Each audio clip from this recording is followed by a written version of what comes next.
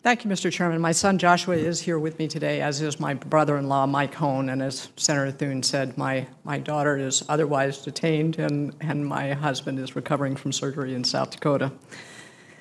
Thank you, Mr. Chairman, and Ranking Member Reed, and the members of this committee for so graciously welcoming me, and thank you also to Senator Thune and Senator Rounds.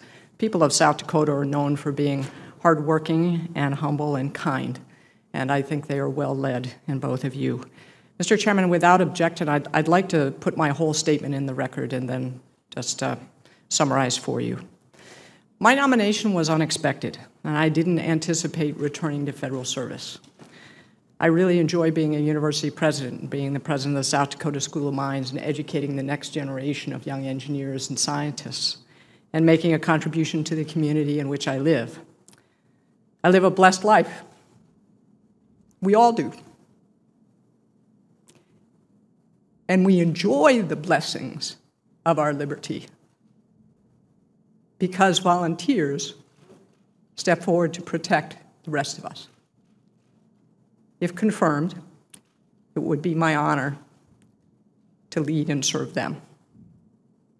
As senators in this committee, you know well that America's vital interests continue to be threatened, and I won't belabor the lists of threats that we face. But I think we sometimes take for granted American dominance in air and space power. The last time that an American ground troop was killed by enemy aircraft was April 15th, 1953, during the Korean War. Two legs of the triad have deterred our enemies and helped to keep the peace for over 70 years. And for 26 straight years, the United States Air Force has been involved in combat operations. But dominating the high ground is not a sure thing, and there's cause for concern.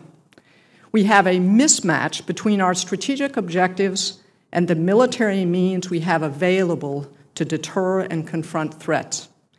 The Air Force is too small for what the nation expects of it. Since the Budget Control Act of 2011, the number of airmen has declined, but the demand for air and space power has increased. Leaders of the United States Air Force have testified that less than 50% of the conventional Air Force is ready for all of the missions assigned to them, and I have no reason to doubt that estimate. We are short over 900 fighter pilots. 900 fighter pilots short of the missions that we need to fly and fight. The Air Force is not currently ready to fight against a near-peer competitor, and that should concern all of us. And our equipment is aging in the Air Force. The average airplane today in the Air Force is 27 years old, and the next Secretary of the Air Force will modernize fighters, tankers, bombers, intelligence platforms, the nuclear deterrent, munitions, space capabilities. If confirmed, I will work with the Secretary of Defense and the United States Congress to restore the readiness of the force. I will also work with the Congress to address constraints imposed by the Budget Control Act so that the Air Force can be cost-effectively modernized. As a leader, I tend to be values-driven and mission-focused, but I'm also people-oriented. The quality of our leaders, particularly at the squadron level and the wing level, really sets the culture of the United States Air Force. I look forward to working with the Chief of Staff to bring renewed focus to training and educating airmen, particularly focused on the quality of command. While our airmen of today have to face the fight of today, this committee and the other defense committees in the Congress, and the Secretary in particular, really have to prepare for the future.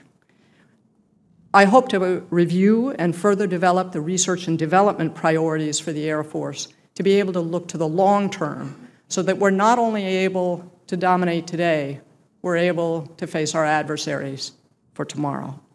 In sum, if confirmed, I intend to focus on readiness, modernization, the quality of command, and research and development for the future. On a personal note, several of you know that my roots in aviation are quite deep. My grandfather lied about his age and joined the Royal Flying Corps in the First World War, the predecessor to the RAF. He flew subsearch over the Irish Sea, and he helped to integrate propeller arcs with machine guns and synchronize them, which sounds like a good idea to me.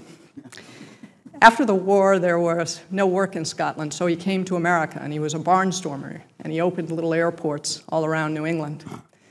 And in the Second World War, he flew for his new country. He flew for the United States of America. My father started flying when he was 13 years old, and he enlisted in the Air Force after high school, and he became a mechanic and a crew chief. He was a crew chief on the hottest jet in America at the time, the F-84 Thunderjet. And he was stationed at Walker Air Force Base in Roswell, New Mexico, and Otis Air Force Base in Massachusetts, and Selfridge Air Force Base in Michigan. When he got out of the Air Force, he went home, and in the 1950s, when a lot of women didn't even drive, he taught my mom how to fly. They rebuilt an airplane together, and then he was a commercial pilot and built experimental airplanes, including inside our 1,600-square-foot house. My mother was a very tolerant woman. We live in a remarkable country.